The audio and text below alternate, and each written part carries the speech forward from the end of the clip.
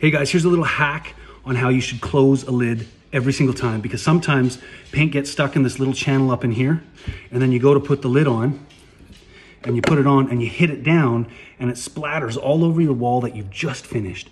So this is what I tell a lot of my guys, this is what I tell everybody to do if you're a homeowner. This is a do-it-yourself hack. Put your lid on top. Well, first and foremost, make sure this little ridge is clean. Second, put your lid on top. Grab your handy dandy rag. This is a painter's best friend. Throw it on top. Use your putty knife or your 5-way or whatever you got. And just give it a good slam.